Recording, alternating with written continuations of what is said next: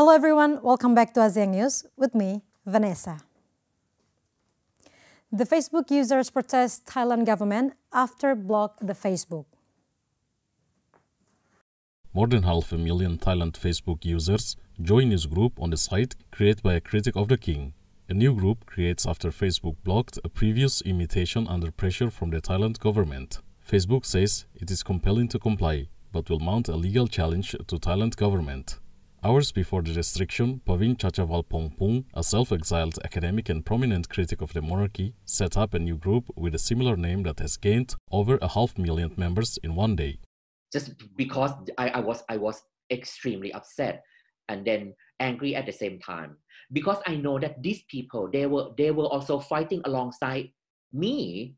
Okay, maybe might be in a different context, in a different situation, but they know what I am standing for, basically for the promotion of the freedom of expression, to be able to express so freely.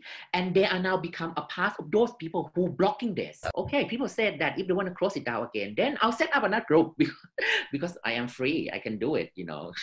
So if this is, you know, to promote freedom of expression, then I would. The move by Facebook this morning to sue the Thai government, making the process a little more difficult now. So people might think that if they can close the first group, they can do with the second group. Yes, it is true.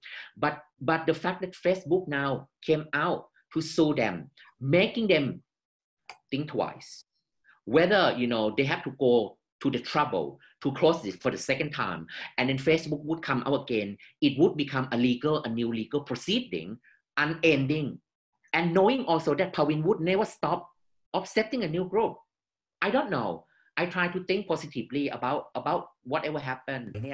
He adds that the setting up the group also emboldened the young protesters and also created a new environment of like-minded people where people are not afraid to discuss the monarchy in public. So I would like to say that whatever we have in the group, you know, help embolden them. And on top of that, this is something that I'm very proud of.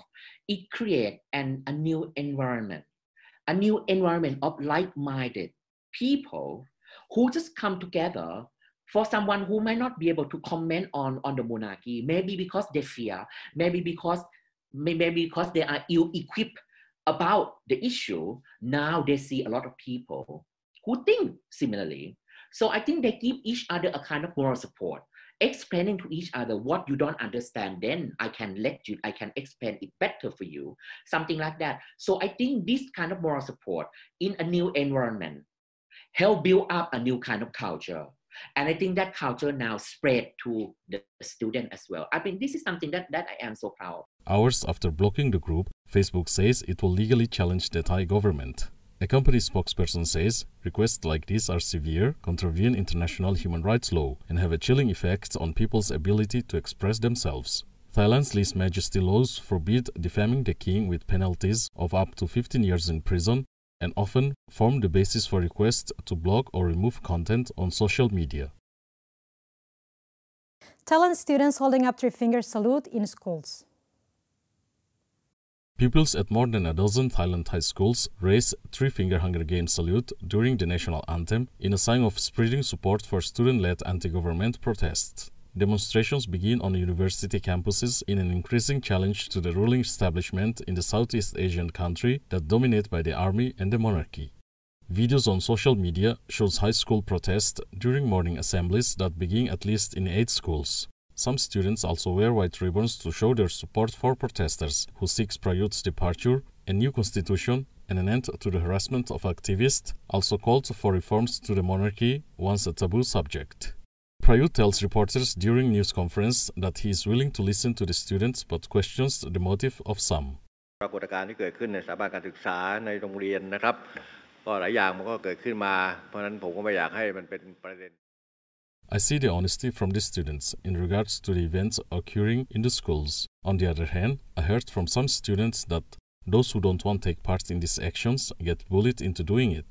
Whoever doesn't join will not be included in activities or clubs. I think this could be dangerous. ของตัวเองไม่ว่าจะระดับไหนก็ตามเนี่ยมันมีการบูลลี่กันนะถ้าใครมาร่วมก็จะถูก อะไรล่ะถูกกีดกันถูกไม่ให้เข้าชมรมเข้ากลุ่มอะไรแบบนี้ผมคิดว่านี่คืออันตรายนะครับ Protesters accuses Prayut of holding on to power unfairly after elections last year under rules drawn up by his junta.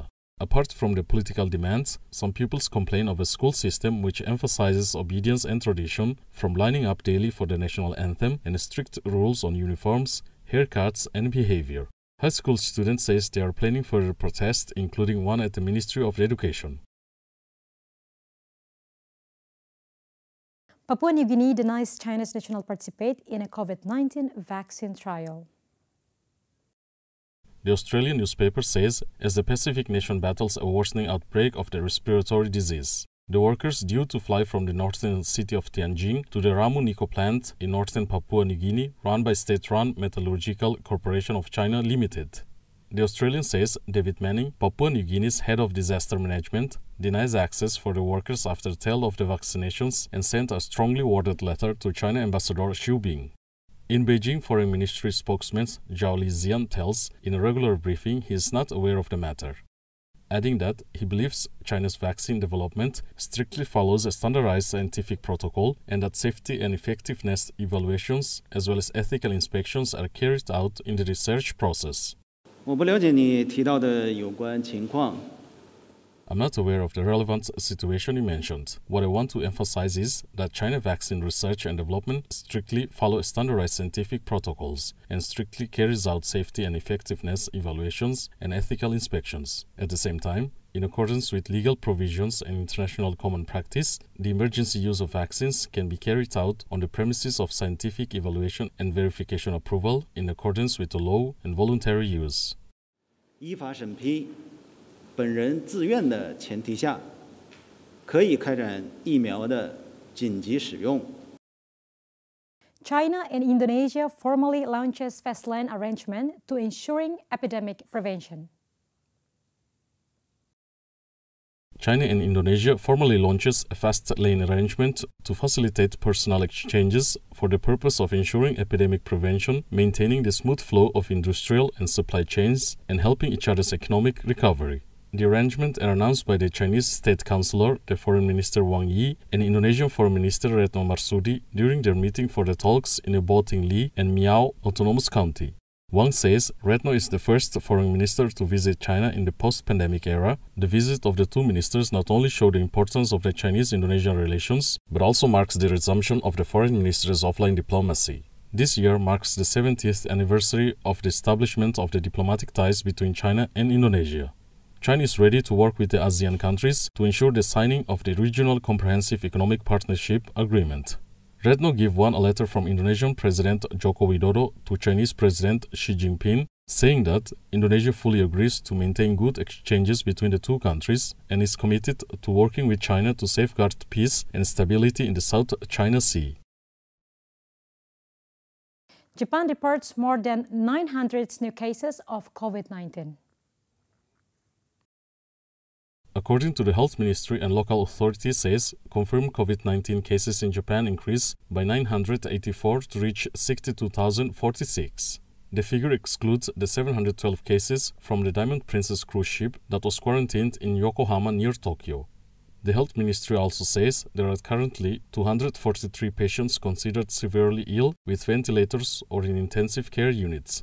According to the Japan's coronavirus task forces, the resurgence of the virus, which began in the country, has already hit its peak. According to the data released by Okinawa Prefecture U.S. military base saw 5 new infections, bringing the cumulative total at the military base to 361 cases. The Lancang and Mekong Lake Cooperation to open new chapter. Chinese ambassador to Cambodia Wang Wen-tian says both cooperation will open a new chapter as the third the Lancang and Mekong cooperation is around the corner. One makes the remarks in a signed article published on the website of China's embassy in Cambodia. China, Cambodia, Laos, Myanmar, Thailand and Vietnam jointly established the Lancang-Mekong Lake Cooperation in 2016 to promote sub-regional cooperation. The 6 countries share the same river, the Lancang River in China and the Mekong River when it flows to the other 5 countries before emptying into the sea. Priority areas under the mechanism include interconnectivity, production capacity, cross-border economic cooperation, water resource, agriculture and poverty reduction. Wang says the third Lanchang and Mekong Cooperation Leaders Meeting to help the countries to further strengthen mutual trust, deepen cooperation in various fields, and promote the socio-economic recovery after the pandemic. In the future, China will work together with other countries under the mechanism to expand new areas of cooperation.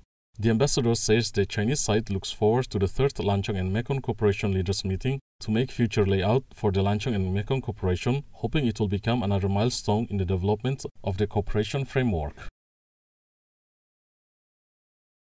Malaysia begins inquest into death of Irish teen Nora Kuo-Iring. An inquest into the death of Irish teenager Nora Kuo-Iring begins after her body was found in the Malaysian jungle. Kuo-Iring had gone missing on August 4, 2019 from the Dusun Jungle Resort, located about 80 kilometers from the capital Kuala Lumpur in the state of Negeri Sembilan, where her family had been staying while on holiday in the Southeast Asian country. Nora is our first child. She has been vulnerable since the day she was born. She is so precious to us, and our hearts are breaking. We are appealing to anyone who has information about Nora to help us to find her. The police have been working extremely hard to bring Nora home. In order to help their investigation, we have decided to offer a reward. 50,000 ringgit has been donated by an anonymous Belfast-based business for any information that directly helps us to find Nora. Her disappearance from the resort prompted a massive search operation, with hundreds of rescuers scouring the forest surrounding the resort. She was found dead 10 days after she went missing. According to the Deputy Inspector General of Police Mazlan Mansour, Kuo-Iring was found naked beside a small stream about 2.5 kilometers from the resort. Dan sampai sana lebih kurang pukul 2.30, hampir 2.30, 2.20 macam tu, dan telah.